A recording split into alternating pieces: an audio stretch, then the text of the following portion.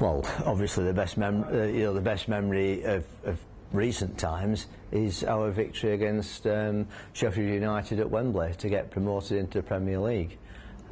It was an absolutely superb day out. I mean, I'm chairman of Burnley Football Supporters Club, and we ran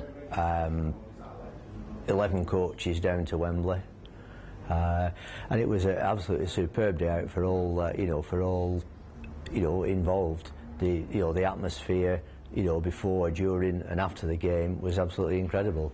And I think in probably the 50 years that I've been watching Burnley, that's probably the highlight of the time, really. Well, over the years we've had many decent trips out. One in particular when we went to Scunthorpe when we won promotion, and there was 10 of us. We hired a Strex limo, so went up in a Strex limo for the day.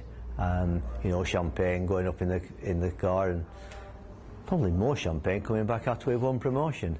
That was one great day out, was that. And also going back into the 60s as well, the Football League introduced what they called the League Liner, which was a train which came down from Burnley, and it was the first time they'd used it.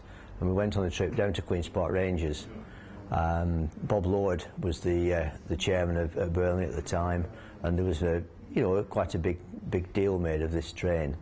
There was a disco on it and things. It was something different, something that had never been done before.